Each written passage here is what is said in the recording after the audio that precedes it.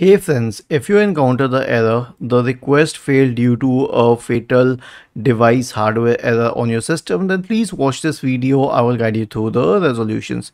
So the first solution is to check the internet connection. Open Microsoft Edge or any browser of your choice and then type fast.com and check the speed of the internet. Is it good enough?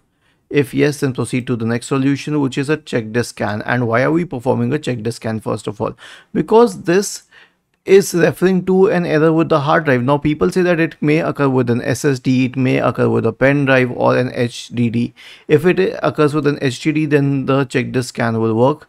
Otherwise, it will not work. But anyway, if you have an HDD drive, you can try this. Search for command prompt and click on run as administrator.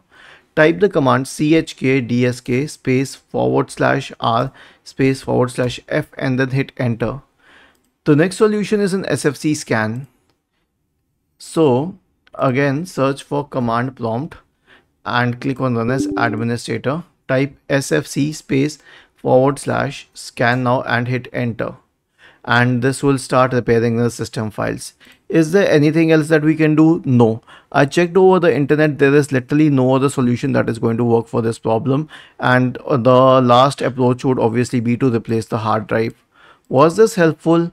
If yes, then please subscribe to the channel. And if not, then let us know in the comment section of this video on how we could help you further.